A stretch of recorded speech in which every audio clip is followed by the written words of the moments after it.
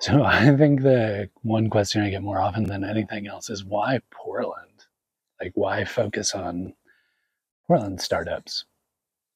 Like, if you started blogging about tech in general or startups, if, nearly 17 years ago, you had started talking about venture funding and everything that was happening, like a tech crunch or one of those, like you could have had a much larger publication and a much larger following. And I think fact of the matter is there's several reasons why I've decided to focus on Portland, apart from the fact that I live here and I love Portland and I love Oregon dearly, but I've decided to focus on the companies here and the founders here because first and foremost, just being a founder, it sucks.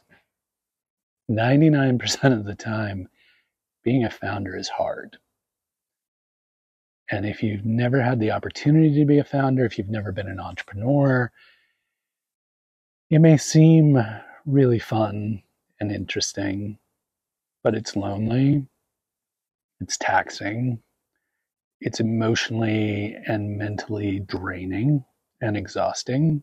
So, first and foremost, I focus on Portland startups because not a lot of people do. And those founders deserve that celebration. And those companies deserve to be highlighted. And the people doing the work really deserve to be recognized. So that, first and foremost, is why I do it. I tried to be a founder, realized I wasn't a founder, and wanted to celebrate those folks who wanted to be founders or who were good at being founders. So that's the primary reason that I tend to focus on Portland. Second is those are the folks I'm passionate about. Like, not an ecosystem builder. I'm not interested in the political aspects of it or the economic development aspects of it. I'm really passionate about people who have ideas, who want to see those ideas come to fruition. And using my experience and knowledge and network to help those folks in Portland realize those ideas and those dreams. That's super important to me, and it's super important that they have the support and the mentorship that they need to make those things happen, or to help them realize that what they're chasing is not viable and that they shouldn't waste time and money on it. Another reason is there's just so many interesting small things happening in Portland that have the potential to be huge. Whether the founder wants it to be huge or not, I think we've seen that time and time again with things like coffee and donuts and ice cream and shoes and clothes and tech. We see it all the time in Portland. Somebody just with the courage to have a different perspective on a product or a service and taking the opportunity to pursue that, it becomes something much larger than they ever expected it to be. And I want to give them every chance of accomplishing that, or at least having the opportunity to pursue that if that's what they choose to do. If they don't want to pursue that, I don't want to force them to do that. But I do want them to have the opportunity if that's something they would like to do. And then the final and probably most important reason I do this is I am a firm believer that there's the Bay Area and things that work in the Bay Area, and then there's everywhere else in the world. And so I think it's highly likely that things that work in Portland, Oregon are more likely to work in other areas of the country, in other cities around the world, than trying to replicate something that happened in the Bay Area or Silicon Valley. I think we struggle with the same things a lot of cities struggle with. I think we have the challenges a lot of communities face.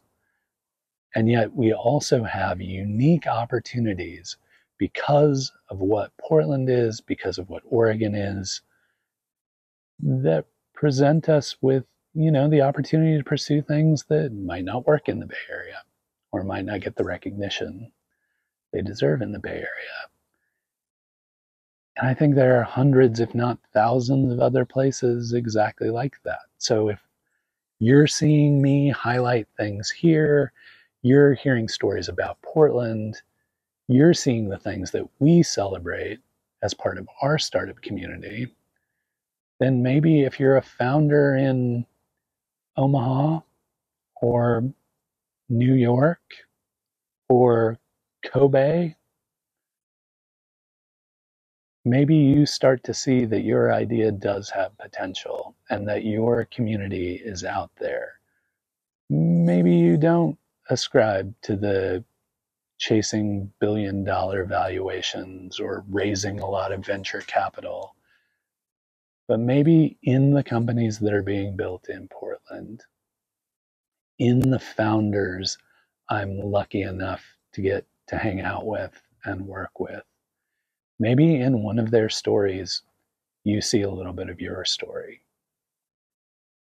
And if I can continue to share those stories, not only to highlight those founders, but also to maybe give you a little motivation to keep working on what you're working on, no matter where you are, then I think that has value. So that's my hope, is that even if Portland, Oregon isn't important to you, even if you couldn't care less about what's happening in Portland, I hope you continue to hang out with me to hear these stories, to hear what's happening, to see the trends and themes and what happens within a startup community. And I hope you can take those learnings and apply them to where you are.